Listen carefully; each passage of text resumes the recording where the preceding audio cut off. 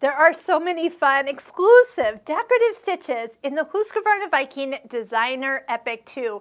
We were just doing some sequin stitches, some applique stitches, pop-up stitches. Oh yeah, we've been having a lot of fun. But in the dimensional stitch menu L, did you know there's a little ballerina? Now when you select this particular stitch, you notice she only stitches out one. She is a one and only. And she is meant to have a pop-up or three-dimensional skirt when it stitches. So some of these stitches, like here where you're adding fabric, we're going to add a piece of lacy tulle that will be folded in half and in half again when we stitch. So this will actually be her little skirt after it sews. So of course you're like, okay, how does this actually work? Remember, touch the question mark, touch the stitch, and a little reminder for this particular stitch, what it means and how to stitch it. So we will be needing to activate our needle down button. And so it stops in the middle of the design. And then when it stops, we're going to turn the project 90 degrees counterclockwise.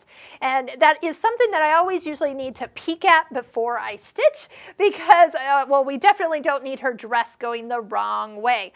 So I always check, is it clockwise or counterclockwise? We'll be placing the fabric in there, and when the machine stops, we will turn the project back around and finish it off. So I will show you how this stitches off. We have videos on all these other techniques, from the applique to the sequin to the pop-ups. Oh my gosh, there's so many things. But again, I hope that you'll take a peek at our links below this YouTube video. We've got links for how to stitch out your stitch book, which is having you stitch these stitches out so you have a reference of how cool they are.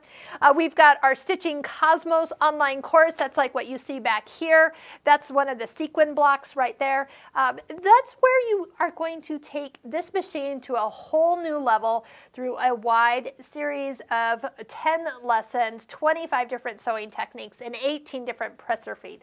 So if you want to make this machine sing, you should check that out. All right, let's get into how this little ballerina stitches out. So anytime you have a stitch that sews side to side, it is going to ask for foot S. That is the OmniMotion stitch foot.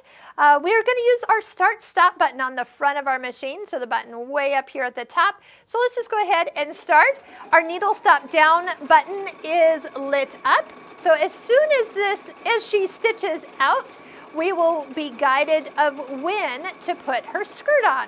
So it actually does her head, her arms, and her feet, and then we'll be able to put the clothing over the top of her. So there's one of her little ballet shoes. Here comes the other one.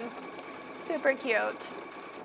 All right, so the needle stops down, and it said for us to turn the project 90 degrees counterclockwise. And I always have to think twice, is that the clockwise? Yes. So we're looking to line up the red lines of the foot right here with her. We're going to take our fabric. So whatever fabric, I love a sheer dress for her. Take and fold it in half, and then fold it in half again. We're looking for that little pointed part that is with the two folds, not the raw edge side at all. And I'm going to lift up the presser foot just one time further. Don't do it twice because then the needle comes up. But your dress is going to push the little tip of that fabric fold right up against the needle. And if you want, you can set the presser foot down. You're going to push the stop button, and all it's going to do is a little quick stitch in and out. So that holds her dress in place, because then you're going to turn this back around and it will finish the rest, or kind of the top part of her dress. So we're going to push the stop button. Before you know it, it is going to be done. So don't blink, because that is all we need. So it does actually lock it, cut it, and lift it, because this is a single pattern. So there she is, and of course her dress is a little long, so your turn to give her the proper length of dress so you can have some fun with either curving this around or how you want to do it. I'm going to actually, since these scissors are curved, let's just turn those so they'll kind of curve that. Okay. How about that? And that is how you sew the ballerina stitch that's built into the Husqvarna Viking Designer EPIC 2.